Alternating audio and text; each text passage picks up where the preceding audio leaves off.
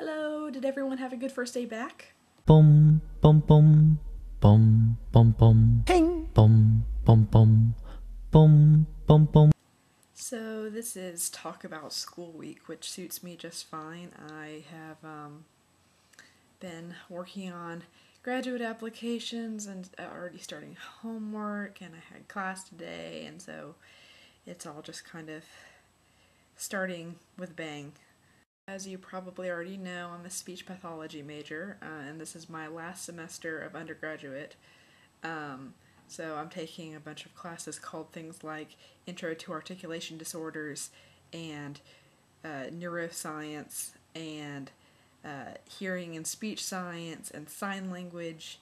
And then I also have a psychology course called Prejudice in the Civil Rights Movement.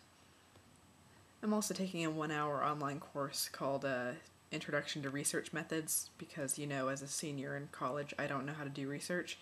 Um, so, all in all, I'm taking 16 hours, which is fine by me. It's about the same number of hours that I've taken thus far. It is going to be a pretty heavy load between speech and hearing science and neuroscience. I'm pretty sure I'm not going to have a whole lot of downtime, but that's probably a good thing. It'll get me ready for grad school. I am applying to several grad schools. Old Dominion University, which is in Norfolk, Virginia, George Washington University, which is in DC, University of Maryland in College Park, and also the school I'm already at, which is the OUHSC. I have some notion of working with children with autism once I get my degree, but really the great thing about my field is that you can work with pretty much anybody. You don't really have an age group that cannot have a speech or language disorder aside from the very, very, very young.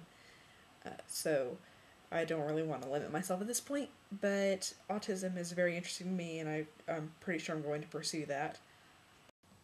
Sorry for the very, very, very hastily edited and thrown on the internet video. I have a whole lot going on, so I'm just trying to put this out there so I do not get punished by my channel mates. Travis, I will see you tomorrow.